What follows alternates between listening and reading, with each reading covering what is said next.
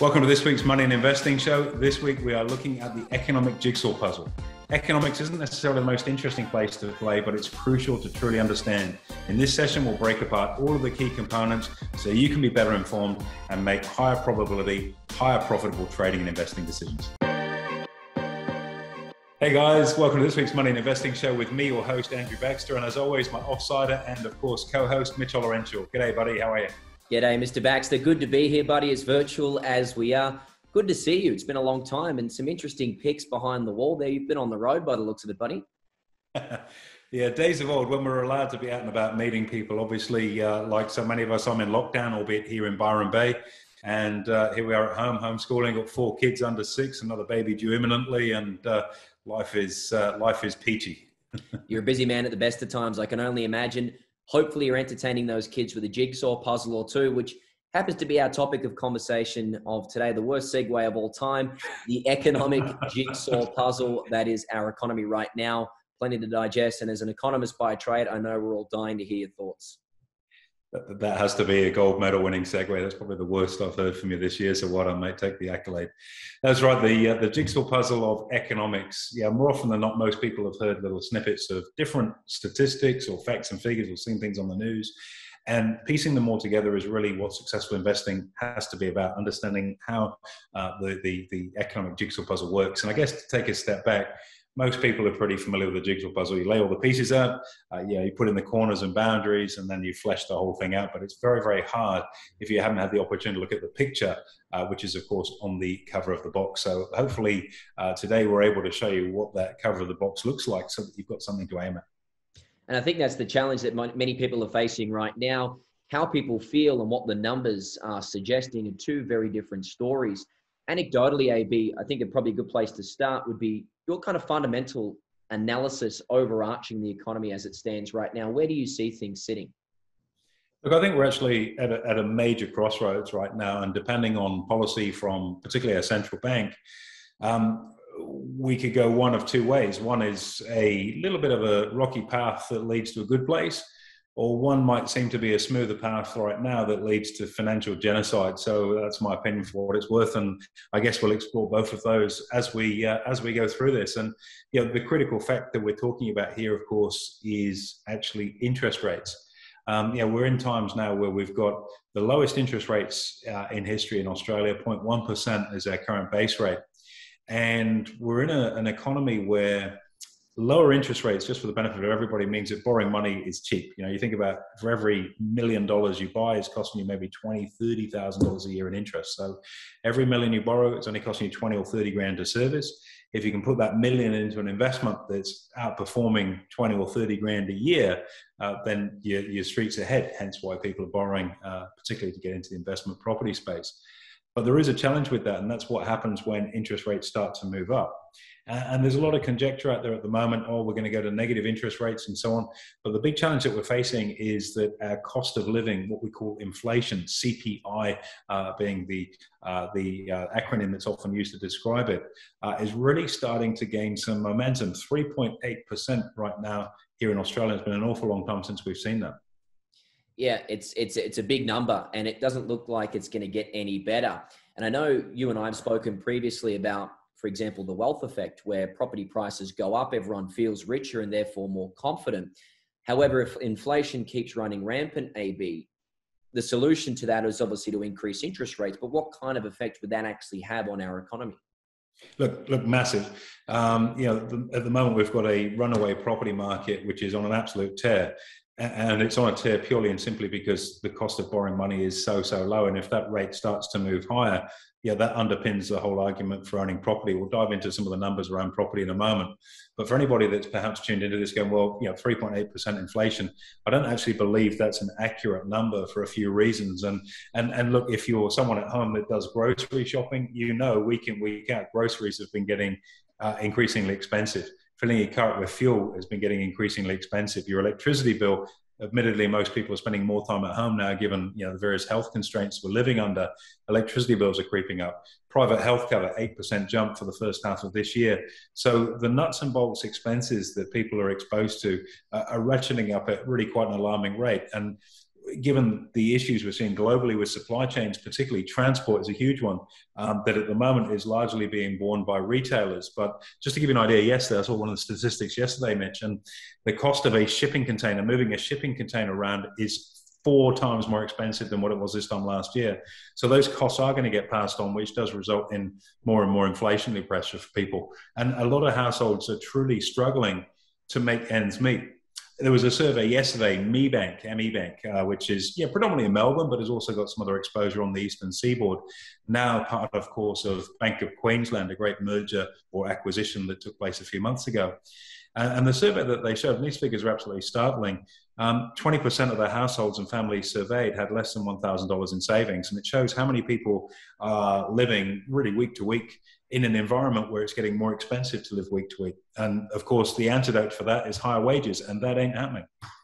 Totally. And just to add to that, I've done some research myself. For the month of July, fuel prices in Australia rose 6.4% just that month. Healthcare 2.5% for the month of July as well. In your opinion, what do you think the real rate of inflation might be? Look, I think if you look at the basket that's contained in CPI versus the world that we live in, I think you'd be looking at a figure that's probably closer to 5% to 6%, something in that sort of order. And the challenge where this really comes back to hit, as I say, number one, there's really no scope for wage growth because, the RBA, the Reserve Bank of Australia, has said, look, they don't plan on increasing interest rates until inflation gets up and running, which it already is. And we start to see unemployment at those sort of 4% levels, because that will cause wage growth, which will enable people to expand their lifestyle in a rising interest rate environment. The challenge is unemployment right now is 4.6%, according to the official figure. But that figure, again, is one which I don't necessarily believe is that relevant, because real unemployment, let's just talk about this for a moment. Unemployment is based on people that are actively seeking work. And there are an enormous number of people who have just opted out and gone, it's just too hard at the moment. I'm not even going to bother looking for work. So they're not counted in those unemployment figures that we see. Also, someone that maybe is working 1 hour a week or even 0 hours a week right now is not considered unemployed within that figure. So when you've got an artificially low unemployment rate there, you're not going to see the wage growth that people are expecting. And let's face it, from an employer perspective, and don't get me started on this one, but your cost for employees has actually gone up because as of 1st of July, the contribution that you need to make to your employee super has increased by a couple of percent, which is effectively a couple of percent pay rise for the employee.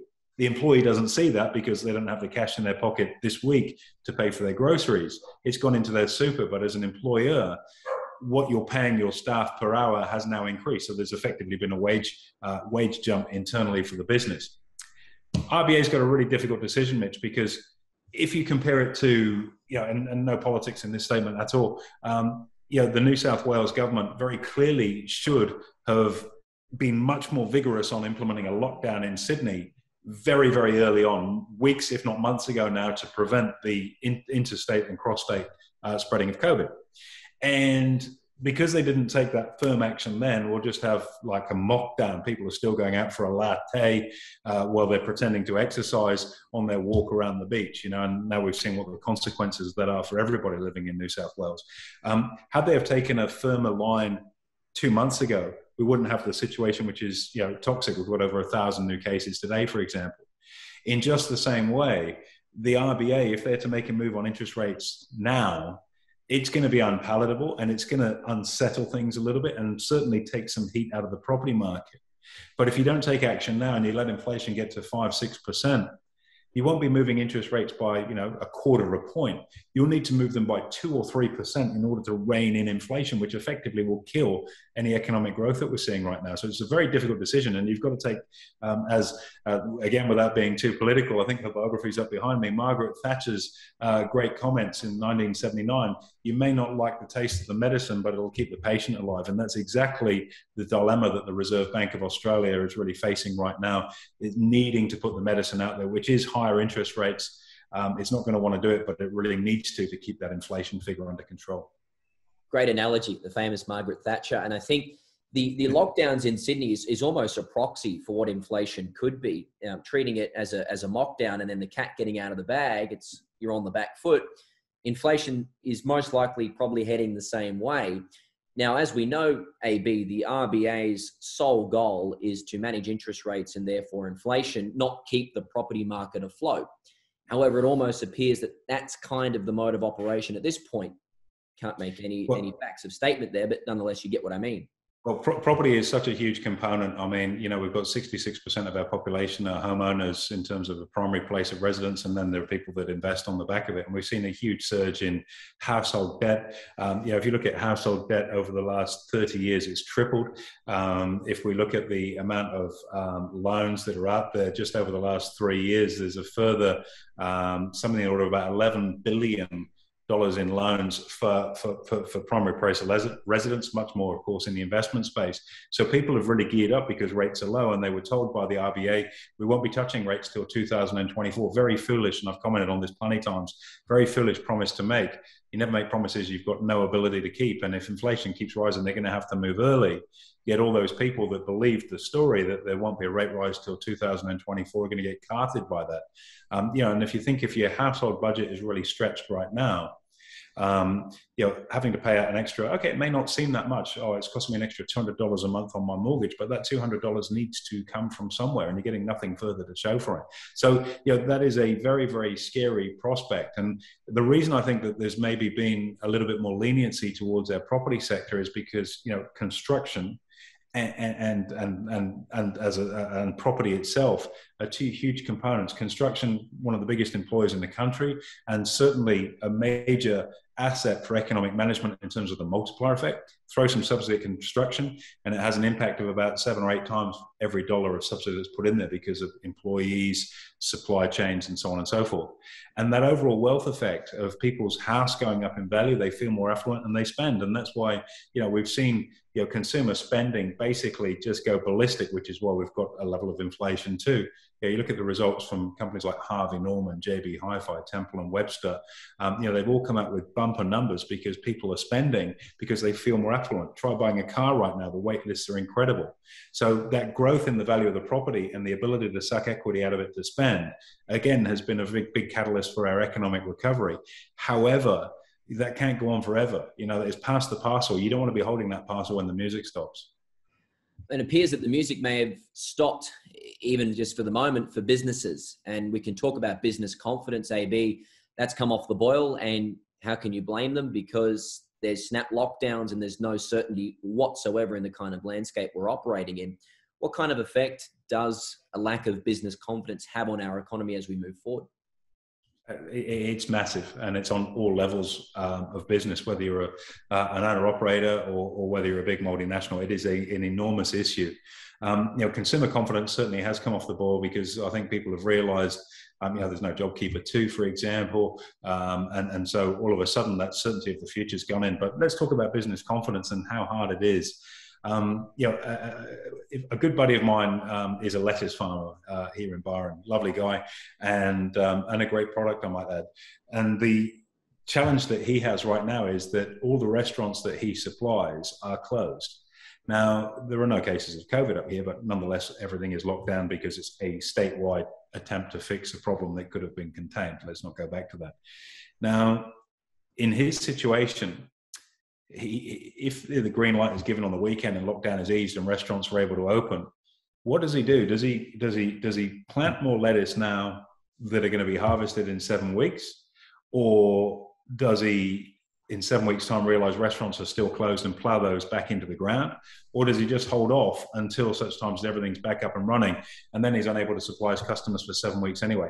Now, that's a very simple business. It grows lettuce, it sells it to restaurants. Yet the moving parts of that, based on the uncertainty that's been created by the economic conditions we're in right now, has hammered his confidence. Now, if you think about the knock-on effects within his household, if you're thinking about making a decision to buy a new car, that's a decision you're almost certainly going to put off because you don't know what your cash flow is going to be like, because you don't even know if you're going to be selling a product to somebody in 7 weeks.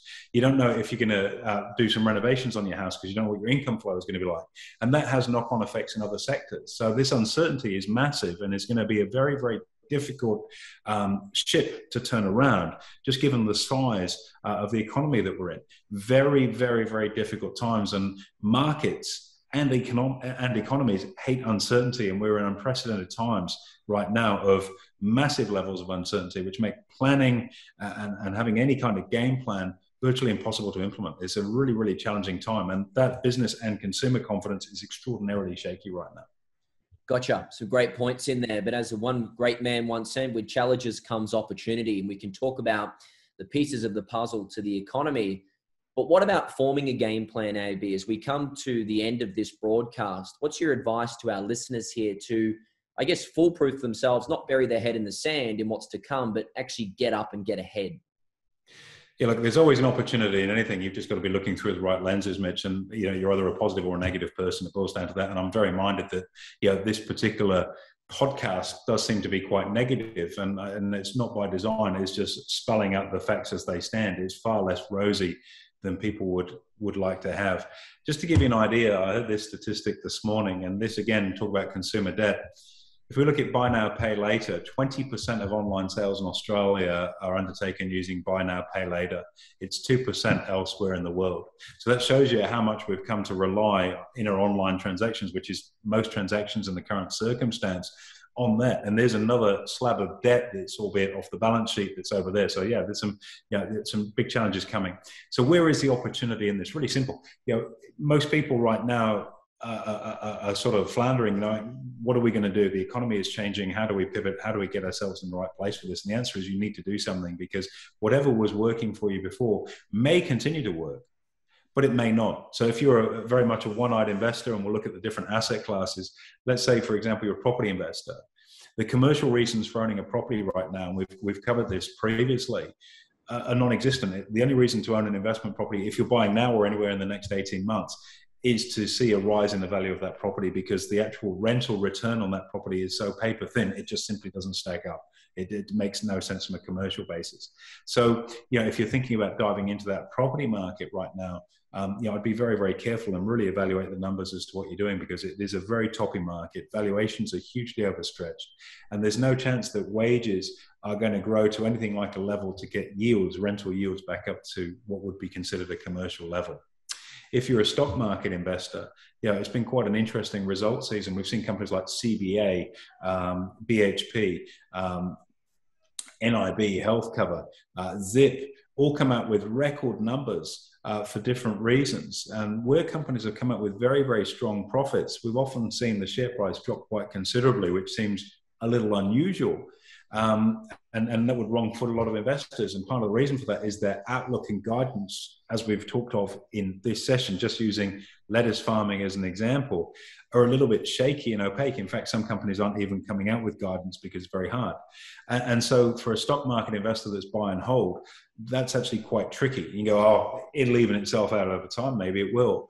But I think you can be far more proactive in that. And what we've been running very, very successfully for our clients, over 2 decades now, but not just the last 2 decades, particularly so through this COVID crisis, is the ability to be nimble and to have strategies that are based over a shorter time frame. I'm not talking about day trading. That's a waste of time. We've covered that in the previous podcast, as you can see.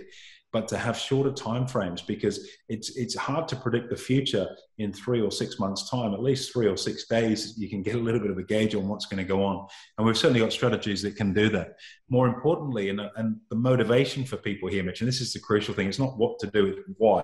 Because if you've got a big enough why, you'll get it done. Having a job is no longer a given. Okay, job security is gone, particularly in this current economy. And having a second form of income for a lot of people is often seen like a luxury. The reality is it is a necessity now. And if you're going to look at an investment process that gives you income, you're not going to get any income out of an investment property. The yield is too low, and you run the risk of an interest rate rise, which will absorb any income you're getting from it anyway. Dividends on shares can be taken away, as we saw last year. If you invest in shares purely for the dividend, you only get a check twice a year. It's going to be somewhere between 3 and 5% for the year. Take out inflation at the official level of 3.8, you're making 1% before tax. It's crazy. So you need something that's going to outperform all that, which is what we do. But more importantly, you need something that's going to be able to manage and contain risk, because these are times, I think, where just certainly in the next few months, I deem it as being risk on. That doesn't mean to say run for the hills and don't invest. It means be very minded of being able to manage the risk around your investments so that you can not only survive but thrive through these times. And what an interesting jigsaw puzzle we have deciphered here, AB. I guess that picture of what we would ideally like to see is getting a little bit murky, but I'm glad that we've been able to pull together the strings here to be able to give our listeners a nice kind of clear-cut analysis on that. And the message is always simple: get yourself invested and make sure that you're managing your risk, because if things do get a little bit shaky out there, you want to make sure that that secondary income is on its way. Too true. And the key thing with that kind of investing is don't get emotional about it. Look at the hard numbers. Yeah, the numbers are going to give you the ability to make an objective decision. And we've talked about a lot of numbers here. We've talked about wage growth, which is about 1.8%, with inflation that's triple that. We've talked about unemployment, which is being understated right now. We've got interest rates at 0.1%. There's a lot of numbers in here. Bottom line is they're just like looking at the speedometer in your car. They're only a number. You can look at the speedo in your car and it could say 60 kilometers an hour. And you say, great, I'm driving at 60 kilometers an hour. That's an okay speed. It's not too fast. But if it's 8:30 in the morning and you're going through a school zone, and you know that because you've looked out of the window and gone, oh, this is a place where I need to be driving much more slowly, that's where looking out the window and understanding not just what the number is, but what it actually means in the context of what's going on is crucial. And by going through the economic jigsaw puzzle, hopefully that's given our audience the ability to get a bit more sense around not just the numbers, but what they actually mean and why they're important to understand. Great advice, AB. Thank you very much. Plenty to digest in that and some really good content for our listeners there. Thank you. Absolute pleasure. Anytime, Mitch. There you have it, guys. Make sure you share this with your friends and family so we can get the message out there. Give us a review and a rating, and we'll see you next week.